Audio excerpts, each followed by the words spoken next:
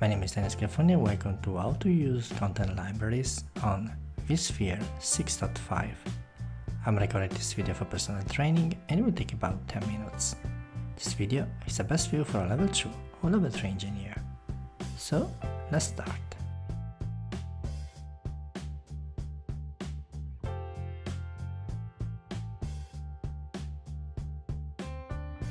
In this video I'm going to connect to the vCenter,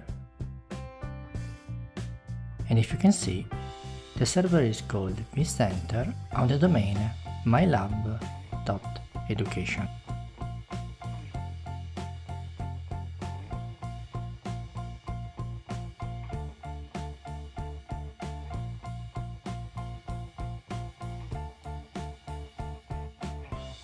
In this video I'm going to use the content libraries. And if you want to learn more, I suggest you to read the vSphere Virtual Machine Administration Guide from page 69.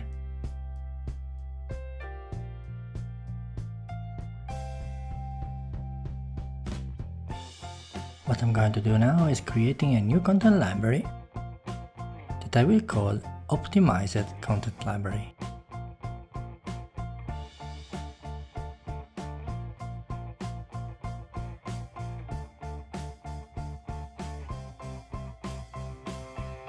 In Optimized Content Library, ensure lower CPU usage and faster streaming of the content over HTTP traffic.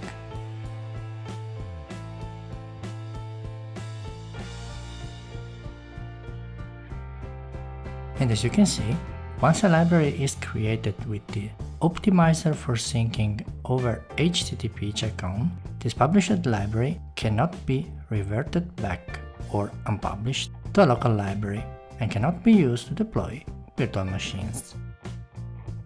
And this is also useful to know if you are preparing your VMware certification.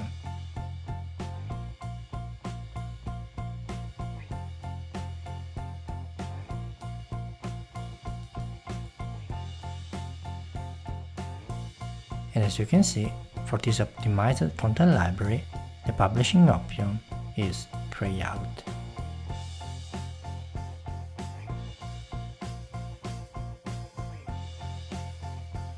I'm going now to create a new content library called ISO Content Library.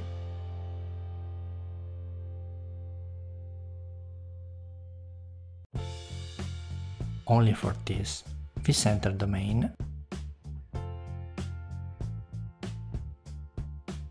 It will be a local-only content library in a local data store.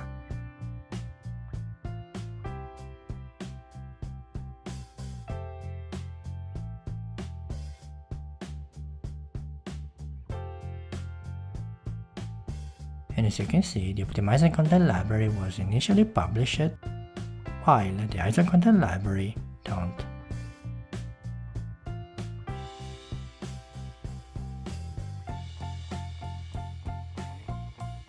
And what I'm going to do now is to publish the ISO content library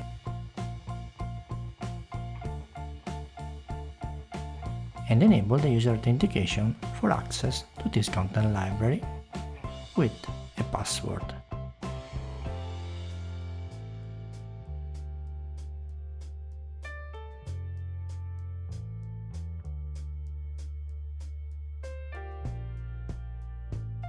And as you can see, the ISO content library is now published for an external use.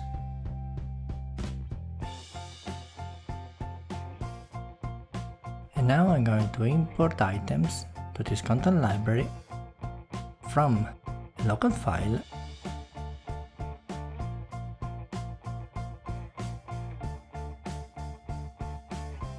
as the Windows Server 2012 R2 ISO image.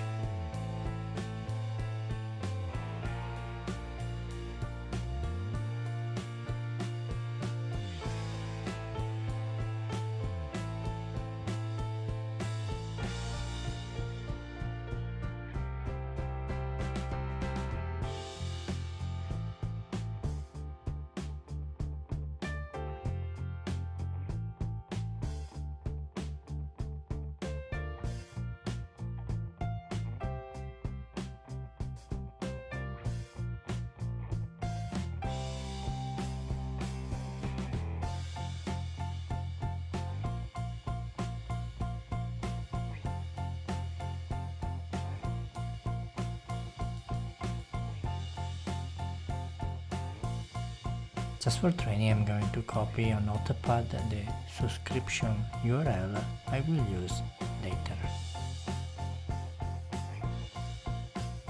I'm now connected to a secondary vCenter called vCenter Site from an external domain called MySiteLab in a different network.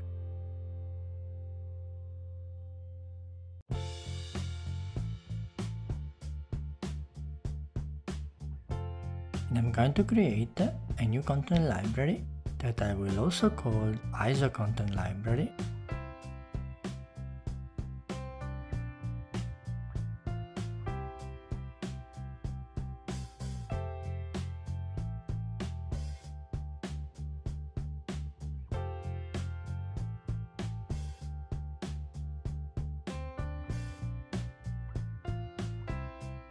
This time subscribed from the primary site.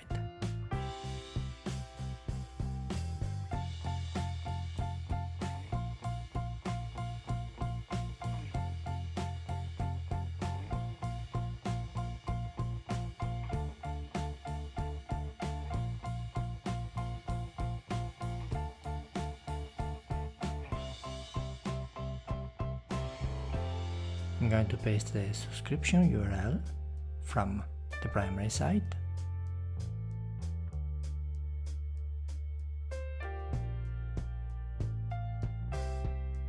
I'm going to enable authentication with the password.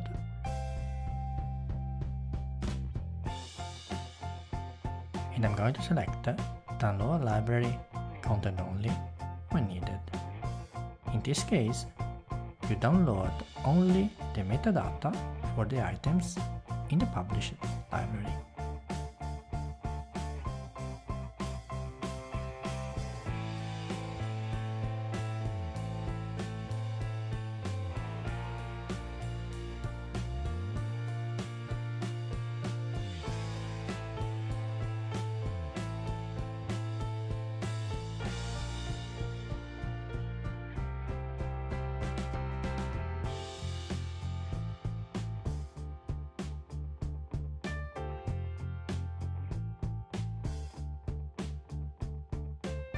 If you want to synchronize the library, just select Synchronize.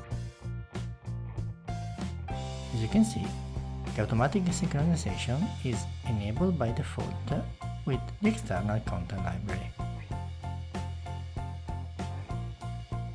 And as you can see, in this site, the Windows Server 2012 ISO is not locally stored. And just for training, I'm going to add also the vCenter ISO that I used to do the installation.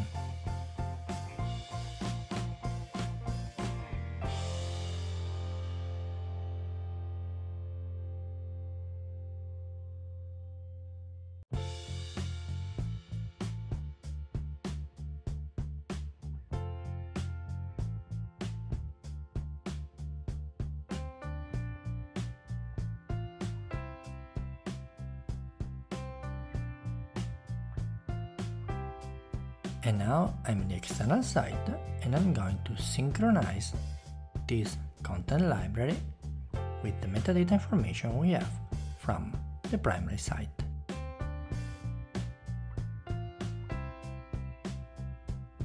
And if you need a local copy of a specific file, just click on Synchronize Item.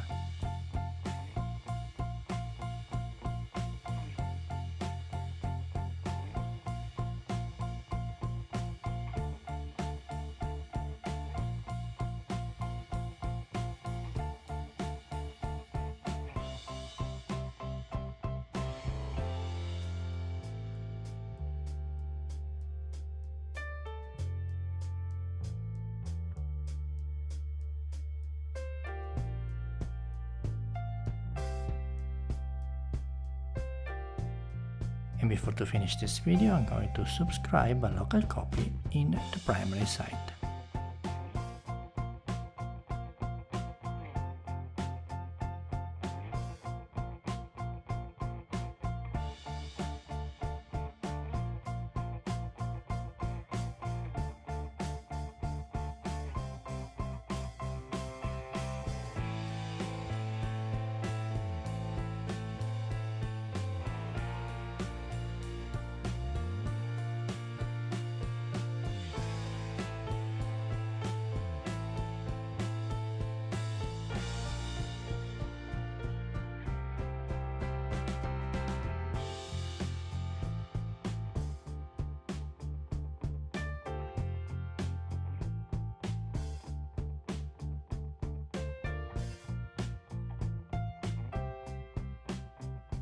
As you can see, the arrow is on the opposite direction.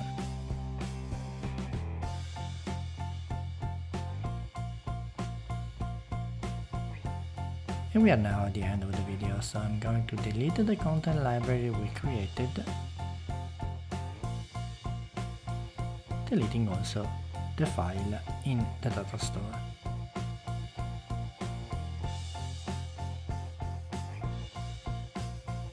And before to delete the optimizer content library, I want to show you that by design you can find the option Streaming Optimized.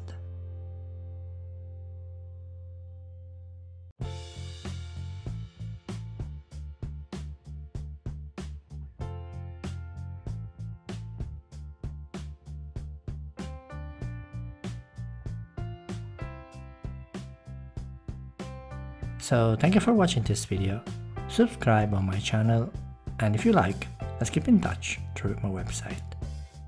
Bye bye!